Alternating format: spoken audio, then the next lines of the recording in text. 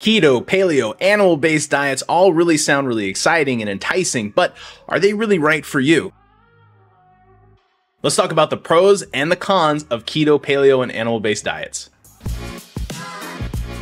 I'm Mike, I'm a fat guy who's trying to not be fat anymore by making lifestyle changes. In this video, we're going to be talking about not one, not two, not three, well, probably three, or maybe we'll get into the fourth one, popular diets that have some benefit and really some disadvantages that we're going to talk about the pros and the cons of each of them. Number one, first up, we have the ketogenic diet, commonly known as keto. It's low carb, high fat, and has gained immense popularity. I think really because any diet that tells people they can just have a massive amount of bacon is gonna be popular. The keto diet emphasizes a significant reduction in carbohydrates and an increased intake in healthy fats.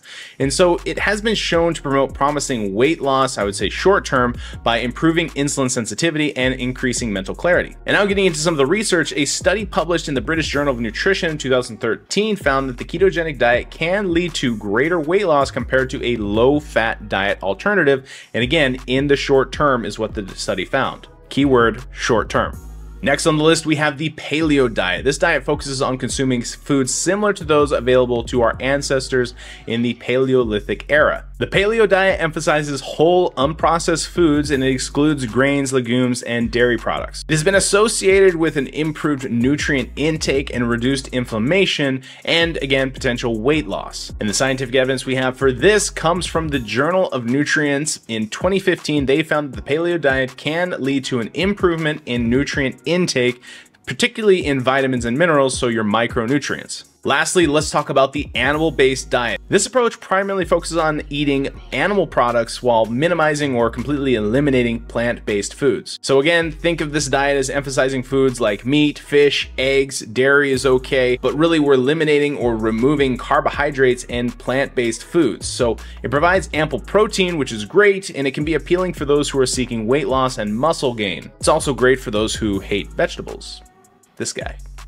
So talking about those three diets, we've gone over some of those pros, but really do they outweigh the cons that come with each of them? So one of the main challenges, starting off with the ketogenic diet, one of the main challenges is its strict restriction of carbohydrates. This restriction on carbs can make it really difficult to maintain over time, which leads to feeling of deprivation and potential nutrient deficiencies. It also makes it really challenging if you're trying to, improve your physical fitness in the gym, or really you're an athlete.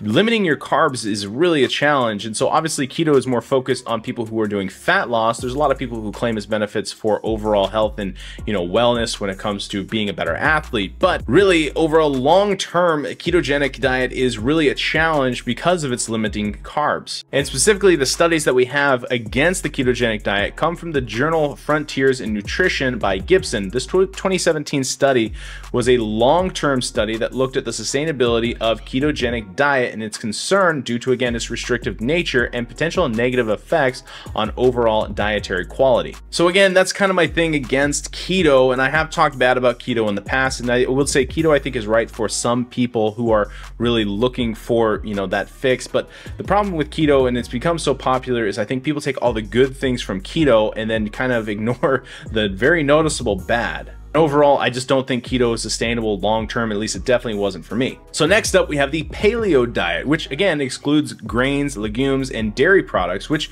can limit nutrient variety and potentially lead to deficiencies if not carefully planned. And when looking at, again, the data that we have on the paleo diet, we have a study that was published in the Journal of Nutrients in 2017, which highlighted that paleo diet may be challenging to follow in the long term and could lead to inadequate intakes of certain nutrients like calcium and vitamin D. And again, we go back to same issue that we had with keto, is the paleo diet just does not seem sustainable over a long period, long horizon. So if you've got a lot of weight to lose, paleo diet might get you excited, but you're probably not going to stick to it after a few months. And then next up, the last one of the third that we're reviewing in this video is the animal-based diet. So really we're relying on, again, animal products and limiting carbohydrates, which again can raise questions about overall sustainability and potential health risks. And the research we have on this one comes from the the Journal of the American College of Cardiology in 2017, their study suggests that a diet high in animal products and low in plant-based foods may increase the risk of heart disease and other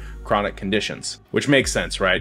Doctors are really pro eat your vegetables and all that sort of stuff. But again, this diet, as most restrictive diets are, makes it hard to stick to over a long-term period. So when it comes to weight loss, these diets really get a lot of traction, I think, because they seem so exciting. And because of that, they do show that they're effective in a short term. So like I said, they're exciting, effective in a short term. That means they get a big following. But however, for long-term, weight loss, and really we want sustainability to be key here, it's important to focus on a well-rounded diet that really has an approach that will maintain this weight loss in the future and not just have all this weight come back as soon as you get off that diet. And again, like I said, the big problem with these diets is they are typically restrictive in nature, whether, they're restricting some, item that could vary from diet to diet, but rather than prioritizing more of the good stuff, more protein, more whole foods, they're just trying to remove things, which I think is better to put in better good stuff rather than remove some bad stuff. So striking a balance and trying to incorporate a variety of nutrient-dense foods is really important on a weight loss journey. It's been what I've got a lot of my success from. So